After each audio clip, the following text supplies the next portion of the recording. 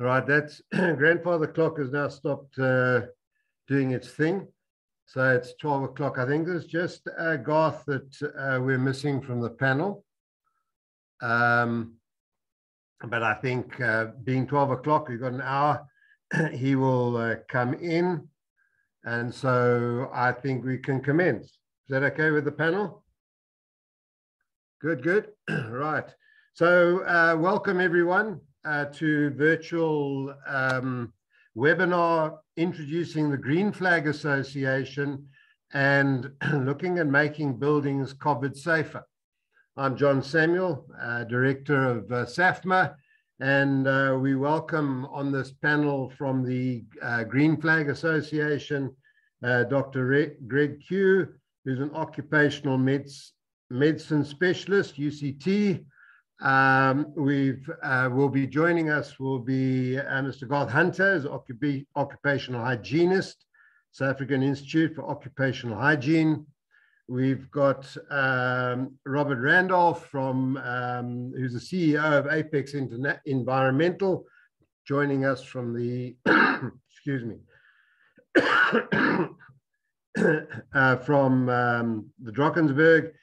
And Sean Chester, who's the CEO of the Green Flag Association. And what SAFMA has done is looked at COVID as an aerosol transmitted disease, and we're not specialists in aerosol transmitted diseases, but as facilities managers, what is the impact of a aerosol transmitted disease on facilities? And here we're looking at all facilities. So in discussions with the Green Flag Association, we've thought that putting a webinar together to discuss aerosol transmission, ventilation, management of air, management of ventilation to reduce the spread of COVID is important. So that's what we've done. So the format will be some presentations, some discussions, and then from there, questions from the floor coming in on the chat line and the question and answer line. And what we will do is answer those where we can. We take all questions, usual story, guarantee to take all questions, can't guarantee necessarily to answer them all immediately. We will then post the answers on our website. If we end up with a topic that needs to be taken further, then that will be the subject of another webinar, which responds to the needs of the membership. I think this is an important webinar. And thank everyone for participating. So, so I think on that, I think if we lead off, Greg, would you like to lead off with talking to us about this this little bug that's not alive and no one can see, that's caused such devastation through the world? And then we'll move on from there. Thank you, Greg. Thank you so much, John. Just a quick sound check. All good on the sound? Yes, it sounds good to me. And the presenter view is coming through correctly, I trust. Thank you so much for the introduction of this opportunity. I'm going to only present 5 slides, but I want to use this as an opportunity to set the stage for the subsequent speakers and try to shed some light on this term aerosols and transmission that's associated with it. So the first couple of slides will be just to address this confusion about what does this word droplet mean, droplet spread, airborne spread, aerosols, etc., and then briefly speak about what that implication is by way of transmission risk. This is a slide that I borrowed from Professor Lindsay Ma, who's probably one of the worldwide gurus in aerosol science based in the States. And she's reminded us, and I'm a medical practitioner, in fact, a public medicine specialist of sorts. And we take perhaps one of the main blames for part of this confusion. If you look at this, the terms airborne, aerosol, droplet nuclei that are on the screen here, I'm just going to get a pointer going there. So these terms are commonly seen in the newspapers, commonly seen in general speak, but where do they come from? What do they mean? This term airborne was essentially a clinically based term invented by us in public medicine, infectious disease medicine, essentially meaning that it refers to a highly contagious illness such as measles, even tuberculosis, airborne spread, we used to call it. And so you'd have wards in a hospital that are designed to avoid airborne spread, basically saying it's a very contagious illness, and therefore you must take certain measures. The term aerosol was used only intermittently for certain circumstances, like an aerosol generating procedure, such as an intubation or what have you, or working in an ICU, essentially talking about small droplets. And based on science research by this chap, Wells, way back in 1934. So you might ask yourself, well, surely we could have done better than relying on this science in 1934, but that's the truth of it. And the term droplet meant that it was larger than the sort of smaller droplet that would float around and create a risk of measles or other contagious diseases. So droplet spread be referred to as things like flu that would spread with larger droplets. And they used this cutoff of 5 microns based on Wells' research in 34. Research papers would talk about these things, droplet nuclei. Now, some of the folks in the audience may have heard of droplet nuclei, because I see sometimes HVAC systems refer to droplet nuclei. It's really about the residual droplet after most of it is evaporated. So it'll be a small droplet, something along the lines of airborne. And then this word particle, usually in our space, talks about a virus. Aerosol science, which has come to the fore now, but has been around a while and only is really becoming recognized as a consequence of COVID. They're a science-based group. They're basically mechanical or chemical engineers or aerosol science engineers now, and they refer to all of these things through pure physics. If it's airborne, it means it's in the air. If it's an aerosol, it's a collection of solid and liquid particles. A droplet is a liquid particle, and so on. So there has therefore been a little bit of confusion between these two parts, and the job now is to try and avoid the confusion. So the terminology is generally distilling down to these two, aerosol and droplet. And an aerosol really is not smaller than 5 microns. It's probably at about 60 microns. And those of you who are dealing with air filtration units, et cetera, in your buildings and building management systems would want to know about these sorts of cutoffs. And a droplet is actually probably larger than about 100 microns. And these terms are the ones that are probably more commonly being used by everybody, and I'm going to try and limit myself to that. So this picture then starts talking about aerosols and droplets. Here's a person's breathing zone. And these breathing zones are being well studied now through new technologies like this Schlieren mirror that can you probably see videos of this on the internet. Here's a person breathing. There's a person talking. You see how the talking breathing zone or talking zone is longer than the breathing zone because of the velocity behind talking is higher than breathing. And studies now out there that have really had a look at this very carefully. And aerosols can remain suspended in the air for hours, typically around about, I'm just going to reduce the size a little bit here. Droplets of varying sizes are in this breathing zone, but the smaller ones, say less than 60 microns, stay in the air longer, travel further. And they're the ones important from an air ventilation system's point of view.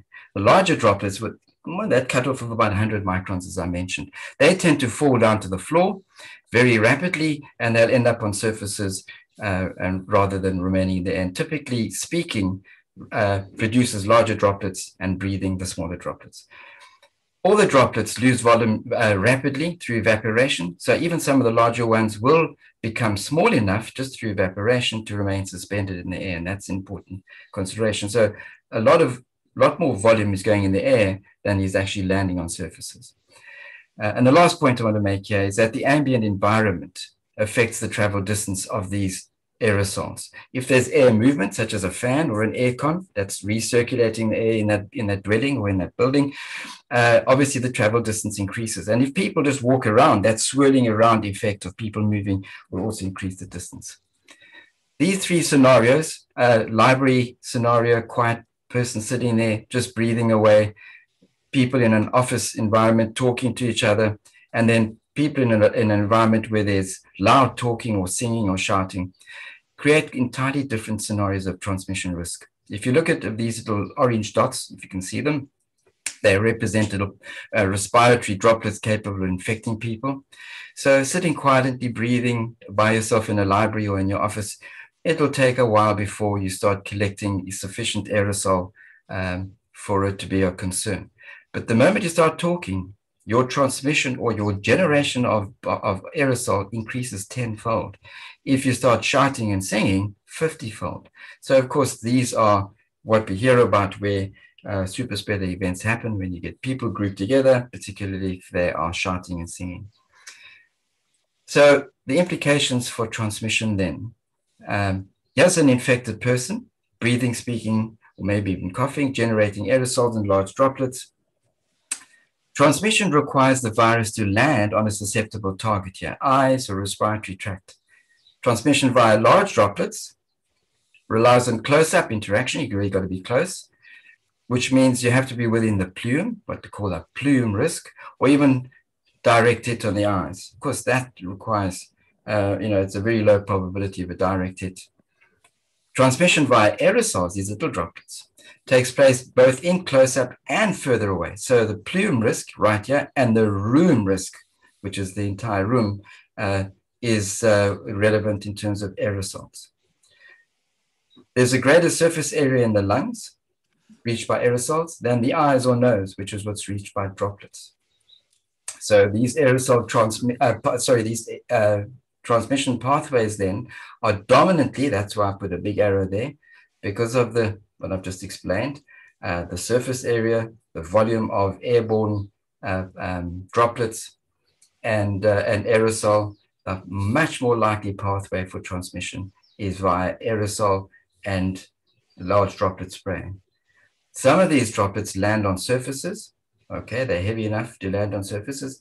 And now they become a risk of direct contact and indirect contact via what we call fomites. So transmission via fomites is the last form of transmission I want to talk about, direct and indirect contact. But this is much more challenging for the virus.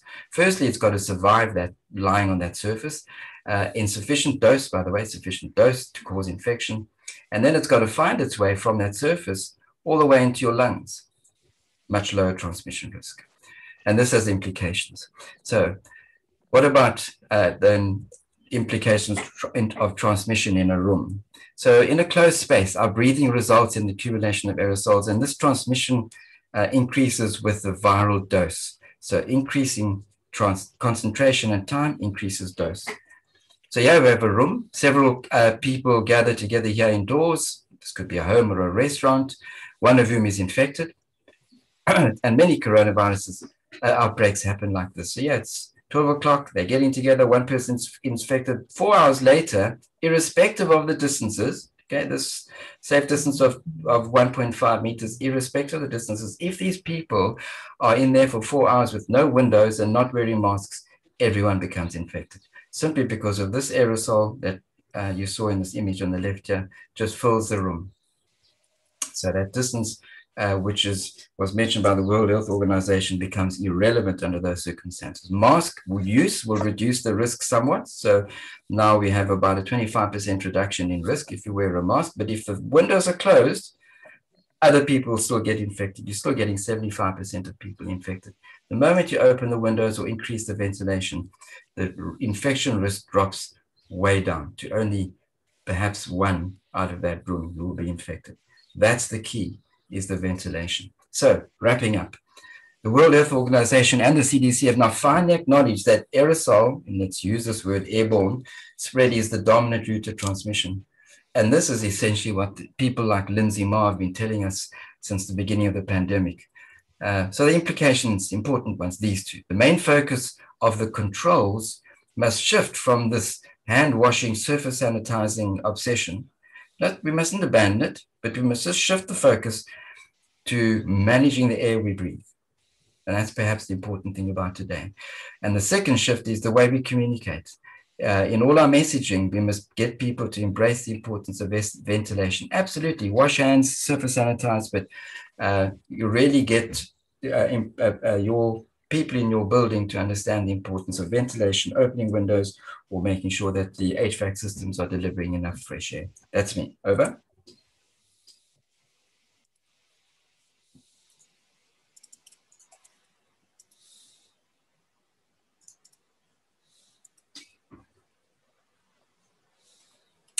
You still on mute, John?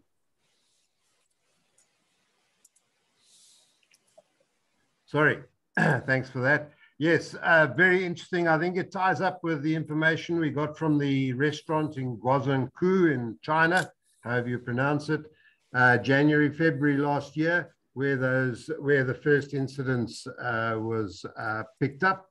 And it indicated that air conditioning was involved in the spread of of that virus. I think you've set the scene and set the need for air conditioning and ventilation. Never mind the air conditioning. Let's talk ventilation.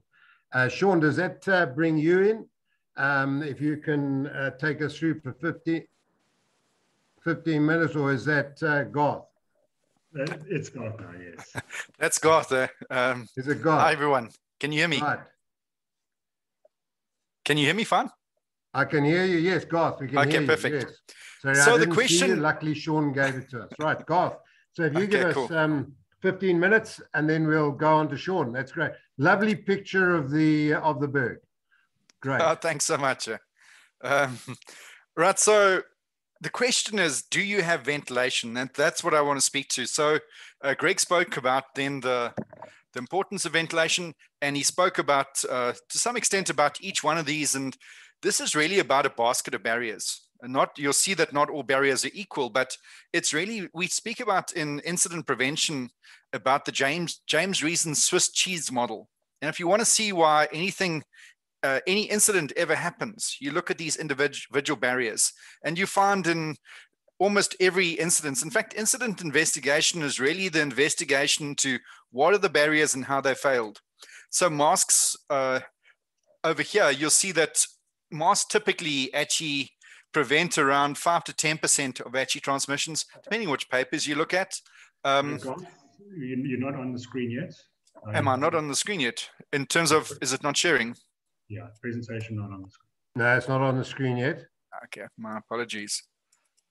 I thought it was.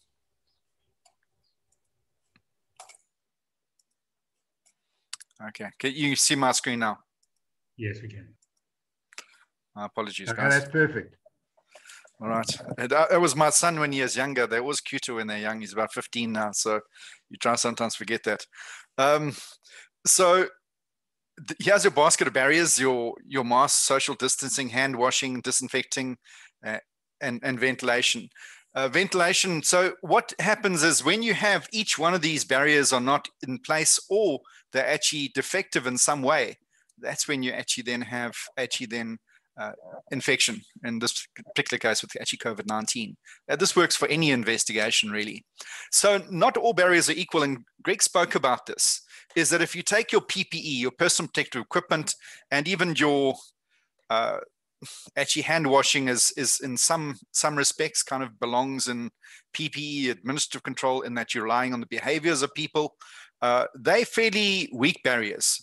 Engineering is the one where, this is the main one we actually focus on, is over here. But the point is that in terms of being effective, the most effective is then, can you do away with it? And that really is what elimination is, or keeping yourself totally separate. But we can't work or live actually at home indefinitely. Certainly not in lockdown, which is what elimination would do.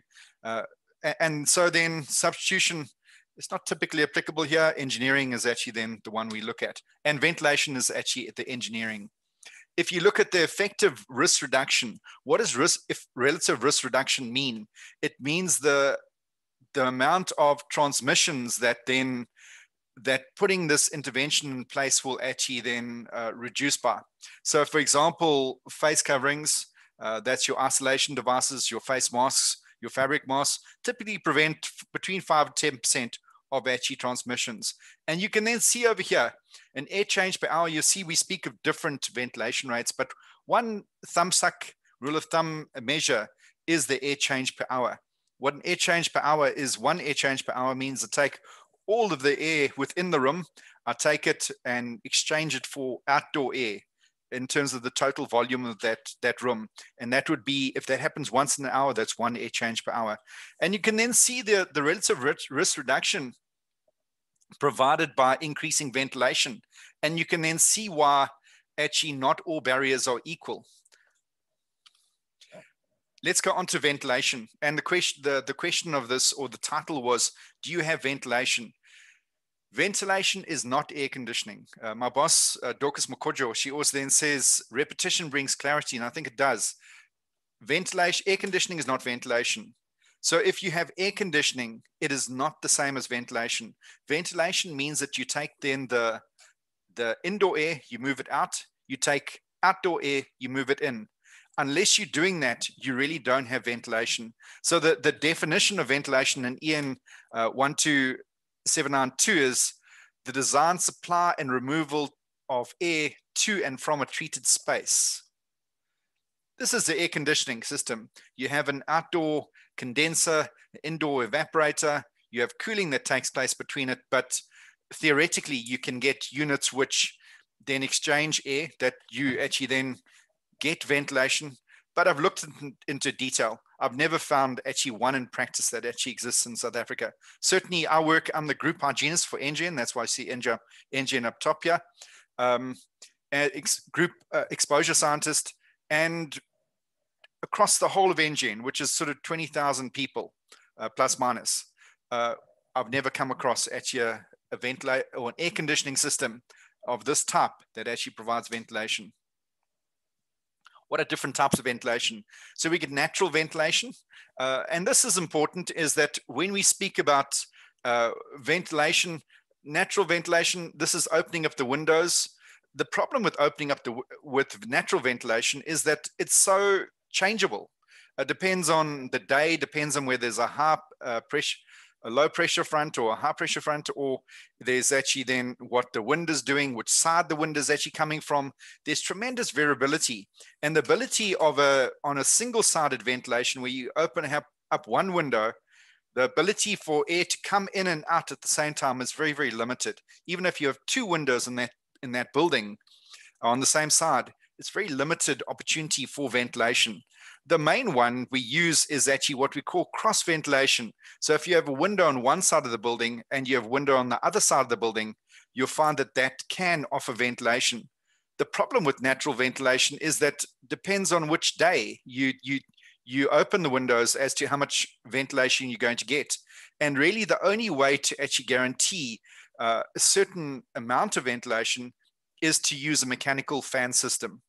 So, and that's the problem with ventilation, is that if you measure it, and you'll see that Sean will speak about CO2, carbon dioxide, you'll find that it goes up and down quite significantly across the day with actual natural ventilation.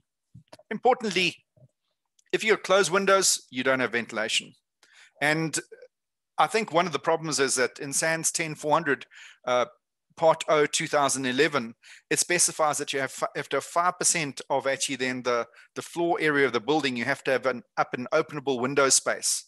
But of course, and that meets the SANS requirement, but if those windows are closed, you have got zero ventilation. Unfortunately, SANS doesn't make it clear that you have to have the windows open in order to actually have compliance, but it is inferred. But of course, nobody wants to have your air conditioning system on and your windows open at the same time. So effectively, and this is the big problem, is that you have these air conditioning systems over here and people have them with closed windows.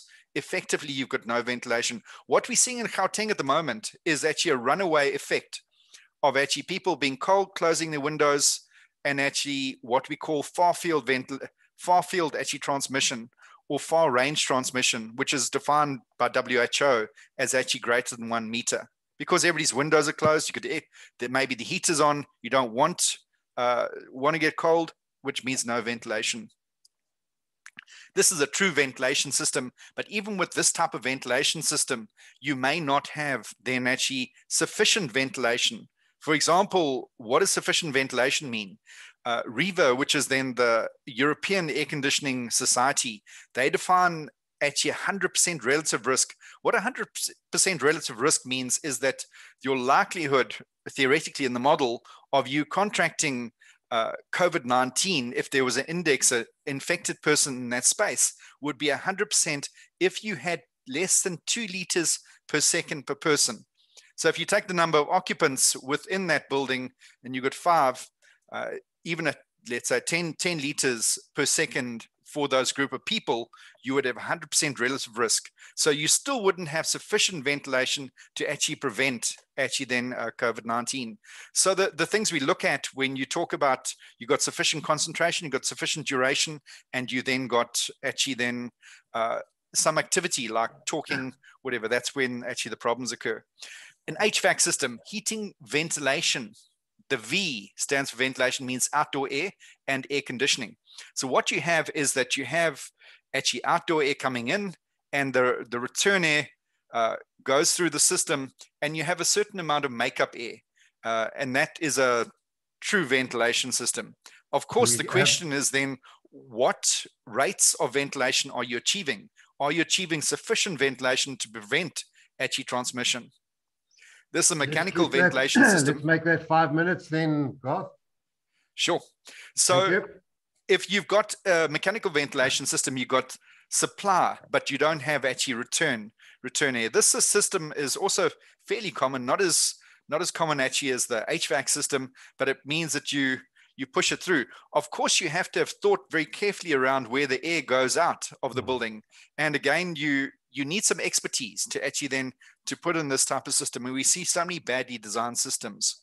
So what are adequate ventilation rates? So SANS 10400, which I spoke about, is that it says that you've got to have, let's work with this, 7.5 liters per second for classrooms. And we're talking far lower than actually in open plan offices. But the point is that these are comfort-based standards, not for prevention of COVID-19, not for prevention of flu either. The WHO, the World Health Organization, they specify the minimum ventilation rate at 10 liters per second per person. And another point is that because of the occupancy of a classroom or meeting room, and also the activity that takes place there, people are speaking, you need double the amount of fresh air, ventilation in meeting rooms than actually in offices. All right. We need short-term ventilation to actually prevent transmission of COVID. But importantly, life has changed. We talk about the new normal, but there's also going to be a new normal going forward. So we need short-term interventions. And if we'd had more time, we could have spoken about short-term interventions, typically fans measuring CO2, and Sean will cover that. But we also need a longer-term view. In terms of South Africa, the sub-Saharan Africa has got the highest death rates for actually influenza in the world. It costs South Africa annually about 270 million, and absenteeism in South Africa alone of about 3 million man days, actually person days per year. So the question is, why don't we want to prevent that? And we should, and we need to. Then there's also another thing, which is actually CO2. Now, if we care about even if you don't care about health, you say, well, bugger the health. You are paying for people, and people are expensive. They're the most expensive resource actually in a business. And if you look at then what CO2, so this is actually good low CO2, which means that it's very good ventilation, medium ventilation, very poor ventilation, And if you then have, what this is showing that if you then, on basic activity, if you got raised CO2, which are these red dots over here, is your score is actually then decreased. If you then look at your initiative, if you take then to see what raised CO2, which means typically if you're all feeling sleepy in a room, it's been a meeting room, it's raised CO2. So that's why you feel like taking a break, because your initiative scores are pretty much through the floor.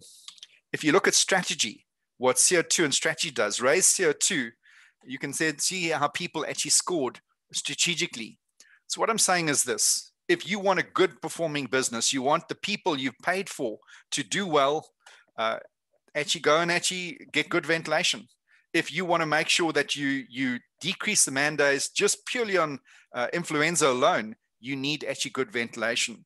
So what I'm saying is that SANS 10400 needs to change from a comfort-based strategy to a health-based strategy. And that health-based strategy would deliver on actually performance, it'll deliver on actually man days, and actually then in the short term, actually COVID as well. Thank you, John. Thank you very much, Garth. So what we're driving to now with SAFMA is improving the productivity of our staff, not necessarily just cutting costs. And this leads us on to Sean, Mr. Sean Chester, who's the CEO of Green Flag, who's going to take this now and provide. We've posed the problem, we've set the scenario. Now let's look at where some of the solutions sit. So Sean, that's the lead in for you. You just need to share the screen. Take this off. Thank you very much, John. We've still got everybody. Garth, would you just stop sharing if you don't mind? Yeah, Garth's still sharing. There we go. We've got you. All right. So just model insert over here. Remember, this is a very compressed version of what we're about. And yeah, it would take up to a week to train the inspectors that we have trained to teach you sort of the ins and outs of how we go about things. So I'm just here to tell you a little bit about Green Flag, the association itself, as well as about the use of carbon dioxide as a rapid testing tool to test ventilation rates. Okay, so we understand, we've already said there's been this lack of clear communication about that this disease is truly airborne. And that's actually started right from last year, sort of May, June, when the world scientific community almost basically comprehensively agreed that it's an airborne disease. But the World Health Organization, the CDC, who basically help inform government policies all around the world, have been very slow to adopt it. And they've now finally done it. It's been about a month or so. So yeah, we've been ahead of the game right through from the beginning, and we've been pushing just through different platforms and different scenarios all over the place. So there's overwhelming evidence that trapped exhaled air is the main source of super spreader incidents. And we've seen the graphs in that Garth and Greg have put together. And there's been this critical failure. The reason why Gauteng is blowing up at the moment and why India blew up, not only just because it's the Delta variant, but it's because it's actually the Delta variant operating in enclosed spaces in the way that it does. So if you've got 3 infected people getting into, say, a taxi, for example, and they're taking a half-an-hour trip, they could actually ultimately infect all 16 people inside that taxi as we go. So we can see it's actually becoming very, very critical that we attach this, and these variants are certainly getting a lot more sort of dangerous and infectious, I'd say, which is increased danger. So the Green Flag Association is a world first, and it's proudly South African. It really started getting put together on the 4th of October last year, and it's been a roller coaster ride so far. It's a multidisciplinary association. It's got people like Greg and Garth and myself and other scientists. We've got an infectious diseases specialist from Washington State University, and we've got professors and doctors from all around in different disciplines. And that's really important because we've been operating in silos. If you look at the news and you look at the way the policies have been set, even in South Africa, you can see this very siloed approach. It's like, let's put the vaccine on, and then kind of everything kind of goes out the window at the same time. Whereas you actually need this integrated approach across professional platforms. And it's aimed at reducing the transmission of COVID-19 and other airborne pathogens. Remember, Dr. Greg said tuberculosis and measles, influenza, all of those are actually spread in very similar ways.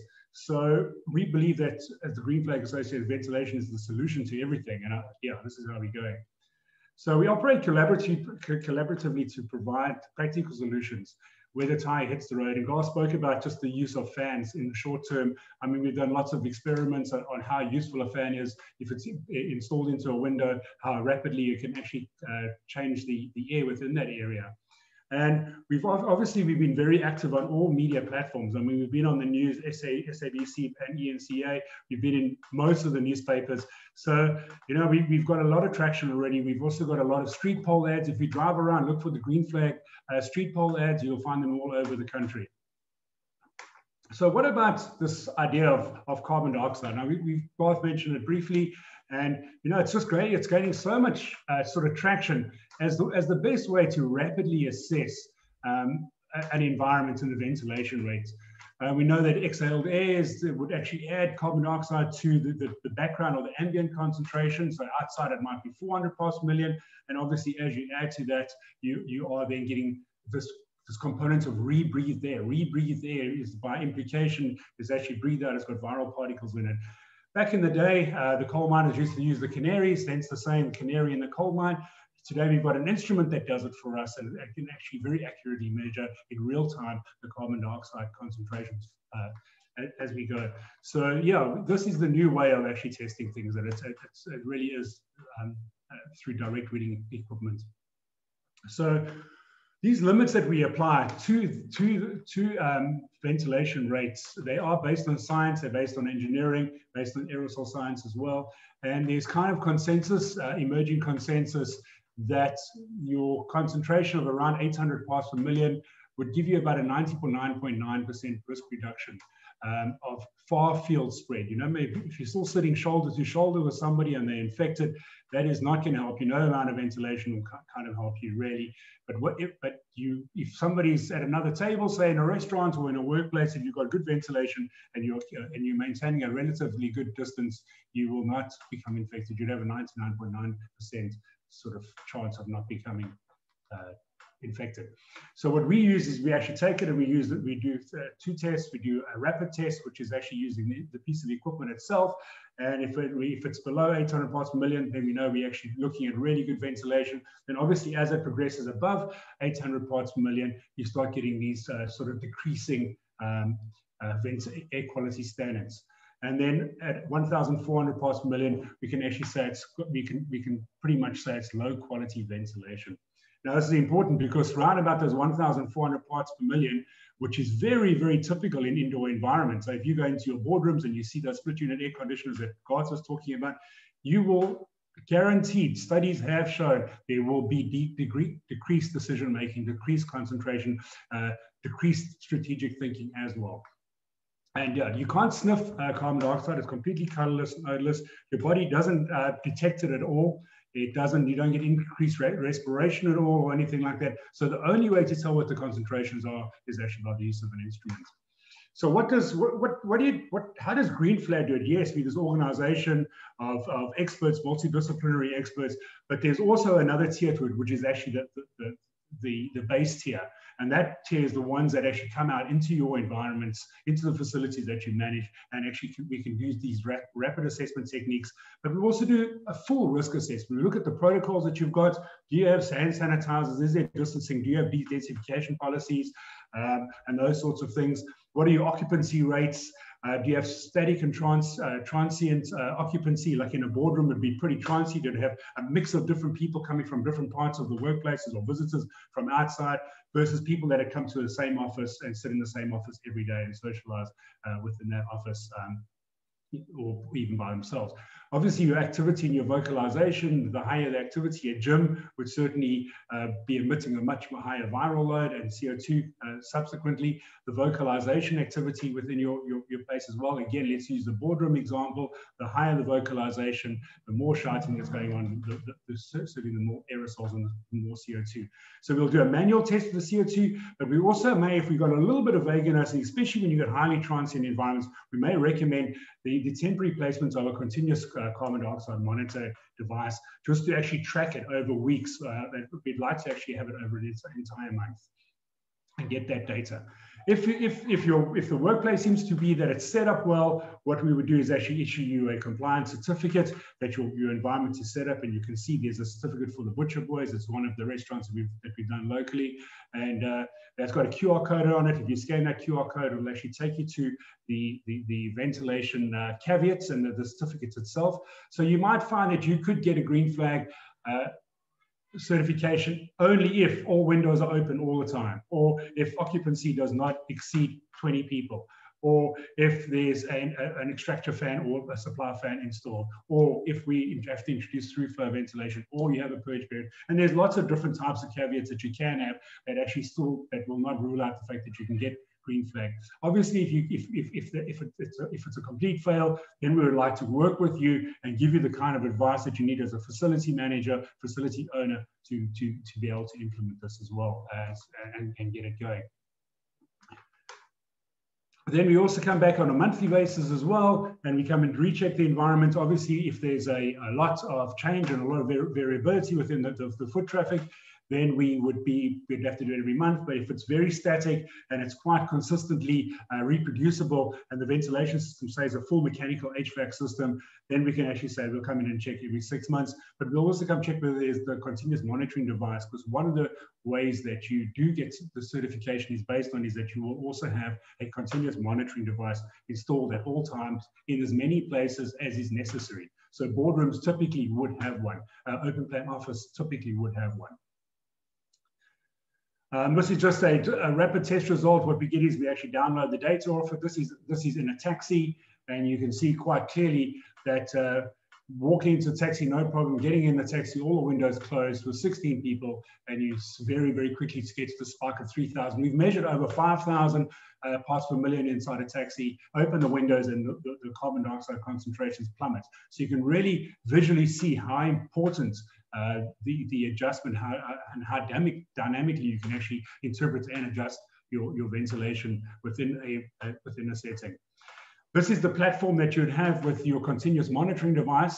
What would happen is that either the facility manager or whoever actually gets given the permissions based on the agreement between the Green Flag Association and the business, you would actually have access to this console. So it could be your safety officer, your SHE rep, your COVID-19 officer, your doctor, whatever it is, they would all be able to log in and actually check it. These things as well, as soon as you get spikes, we can set the limits. And if you get spikes above those limits, we can you get an SMS or an email, whichever your preferred way of communication is, and it actually monitors it real time, all the time, 24/7, 365. And we are in the process of busy working out maybe a control center similar to Tracker, where we could actually phone somebody if it's that sort of environment, and we could actually then liaise with those people directly. So conferences and those sorts of event type things really become very important at that time. So I just want to end with this statement.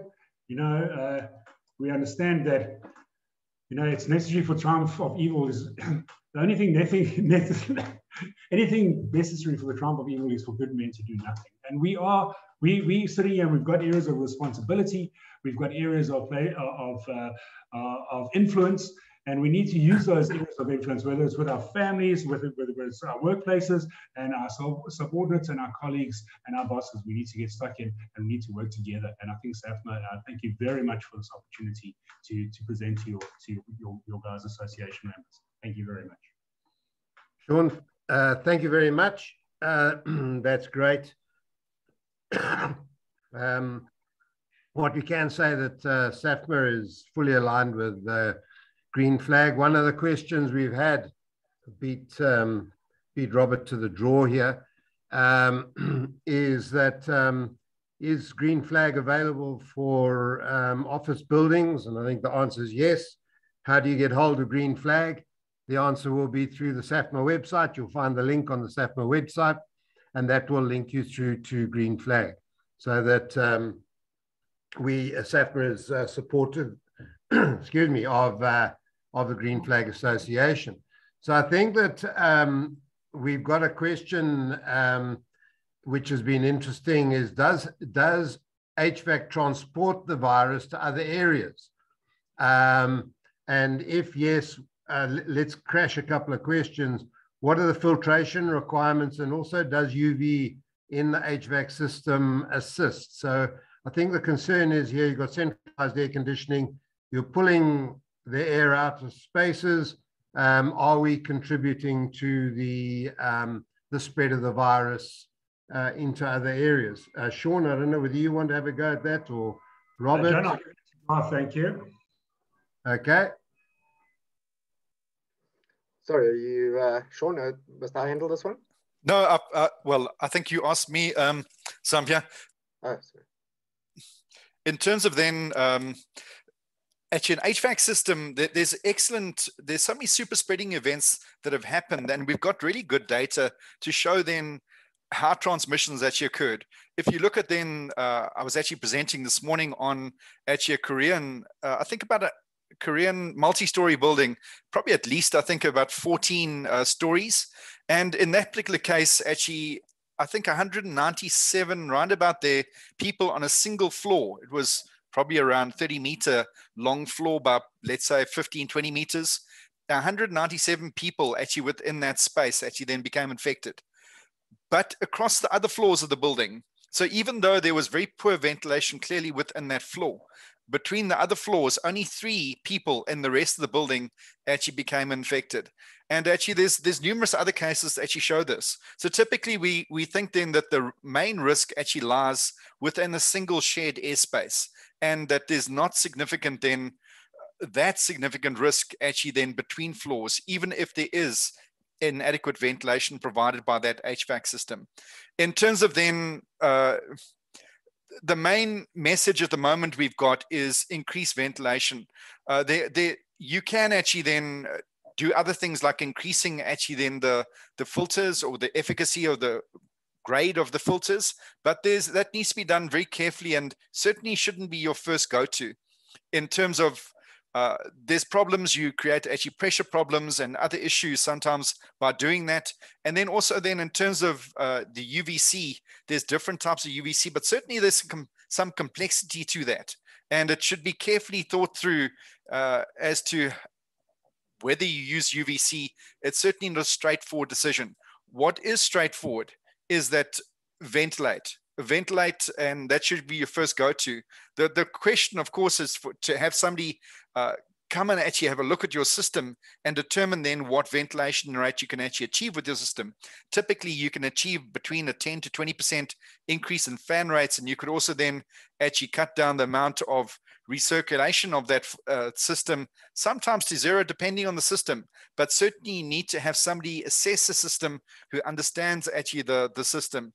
It's also that you need to, when getting a ventilation person, make sure that that person understands what you're going to achieve. If you actually assessing ventilation for comfort, that's not the same as assessing a system to actually prevent actually transmission of actually COVID-19. So there's some steps to follow to make sure that you get led along the right path and you take the right interventions. Thanks, John. All right, thank you. I think another one from Renee at one of the schools, and certainly I've got family teaching at schools. So at the schools where obviously forced ventilation might be limited other than specific areas, what are your recommendations for the classrooms? So over here, the best way to do is to get some form of mechanical ventilation. And Sean and I did actually some testing at their offices, Apex Environmental.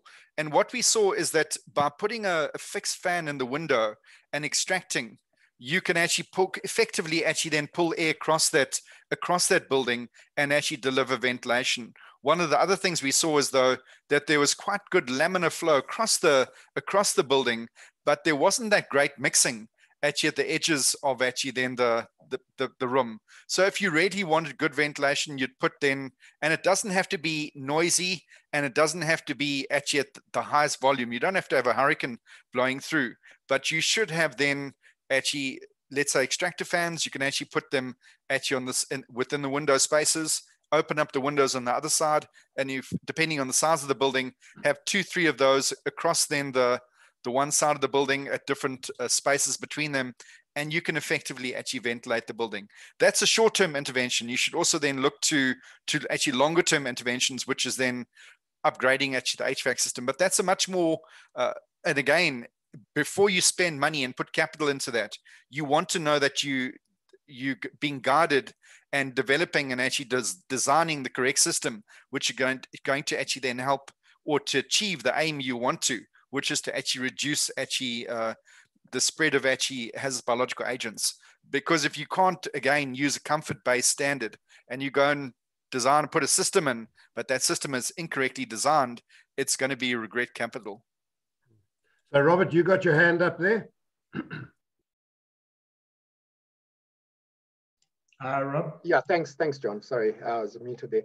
Yeah, coming back to the HVAC transmission of the virus, when you're looking at those sort of systems, you need to be careful. And I'll follow on from what Garth was saying. If you increase the ventilation in that system, that's great because you bring in more outside air. But merely increasing the velocity of the existing system can run into a problem, because if you're not filtering the air through MERV 13 filters or similar, you can, and I've seen the research, you can transport the virus from one office into another office. So again, just be wary of that. In terms of classrooms, yes, using fans, probably the cheapest route, blowing air out, keep doors and windows open, and then every now and then, you know, when the students walk out and then come back in. But the best way is to probably keep your eye on the carbon dioxide levels and see what's happening with them in that classroom during the lessons. You do get classrooms that are very similar to offices where they have air conditioning, and that's it. You need to be very careful of that, because even though the air feels nice and cool and fresh, it's probably not. So you would have to open doors and windows, which becomes a problem, particularly in winter. You know, it will be cold, but at least try and open it to a certain extent. There will be a bit of compromise in comfort when it comes to the health and safety of the pupils. Thanks, John. All right. I think what we're looking at as well is the CO2 is an indicator of the level of fresh air, which is then an indicator as to the level of problems we might have in a space. So the question then, I think, is in the last few minutes, Sean, how would you as a green flag then carry out a survey of a building? From, you know, obviously someone's going to phone you up and contact you and then take you in. What are you going to look for, and how are you going to certify that?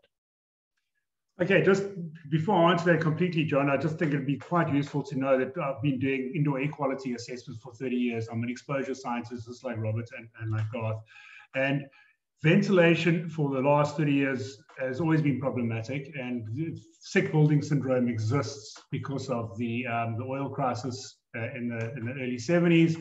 And in the 80s, sick building syndrome became a buzzword. But to solve every single sick building syndrome issue, pretty much is ventilation. And that's what it's always shown. So COVID has just really compressed this idea of actually the necessity and the absolute possibility of avoidance of that. So the way what we do it is, if somebody contacts the Green Flag Association and they want us to come out and meet with them, certainly the more complicated the building, the higher the level of expertise that needs to be interacted with. So we would then organize a meeting and we'd come around and have a discussion. We look at the scope of the problem or the scope of the facility, and then we would do a walk around and we'll book the inspection, do a walk around and actually measure the building itself. In terms of occupancy, obviously you want full occupancy or as close to full occupancy as you can, so we can actually project what those concentrations are, and we can fully understand the extent of the issue. We'd also then inspect the ventilation systems as well. We look at the air handling units, we'd see what the fresh air capability is of those and check them. And then after that, we would, if there's any problems, we will sit down and consult and resolve those issues. And there might be some caveats. You know, you might actually have to require some de-densification. I mean, I'm probably part of an office as well, and that office has got 35 people in it, and we're busy in the process of now de-densifying again, identifying our vulnerable people, sending them home. What work can be done at home must be done at home, and those sorts of things. So it's a 360 thing, and then obviously the big component is for if it's a public space and there's higher variability, and certainly if there's natural ventilation like a classroom or a place where there's a say you've got a split unit air conditioner, but you do have a window that opens, you need to have that carbon dioxide concentration monitored dynamically so that you can actually risk assess on a dynamic basis. And that's pretty much it. And then when we're finished, we will issue the certificate. Certificate, again, is actually a platform-based certificate as well. It's got a QR code on it. And anybody can just scan that certificate on the QR code, and they can actually see what the caveats are, as well as the validity of the certificate. If the certificate expires, it immediately does not actually report up through the QR code, and so then the certificate is then seen to have been withdrawn. So just a quick one to add to that. Is there CO2 measurement built into BMS systems that you know? Standard. The building management systems that exist. So they're busy working on it. We've been told that Toby van Reenen, who works for the CSR, is the chief mechanical engineer. Okay, he's busy working on part O of the national building regulations, and they're going to be including carbon dioxide in it. And I think that will be, I'm not sure when they get published, these things work slowly through the technical committees. But if you look at how they're actually adopting things, I think was it Belgium have now officially said that all public spaces need to be monitored by carbon dioxide. And it's just gaining such traction. It just makes such, relative to your cost, your reward is just significant, you know. And when you start talking about absenteeism, productivity, thinking, better decision making, there's lots and lots of studies that actually support the use of these types of direct reading pieces of equipment on a continuous basis to monitor dynamically the risk of everything. What's it? Is it the risk of falling asleep in a meeting? Yes, let's monitor that. It's the same thing, you know. Is it the risk of actually having good decision making inside a boardroom where all the CEOs and the executive committees are sitting and making these decisions? Yes. Keep your CO2 below 800 and you're going to make good decisions, better decisions at least.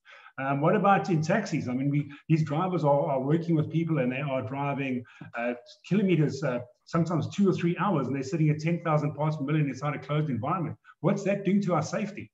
What's that doing? We know how the taxis are. We know, what about when you're driving from Joburg to Durban on holiday with your family and you don't have your car on recirculation mode and not fresh air mode? What are your concentrations of carbon dioxide? I can tell you now, they're over 5,000 parts per million inside that vehicle because I've tested them. So it's an important factor, yes. Sean, thank you very much. We've got coming to the end of the time. To Dr. Greg Q, thank you for your time and insights, and Garth Hunter and Robert, to take him out of the mountains. Sorry about that, Robert. And to Sean. I think this is the future.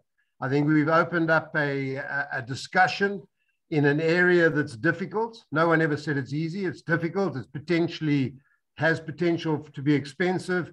And I think it's an area that possibly in the past in facilities management has been left on the side a bit because it's difficult to solve.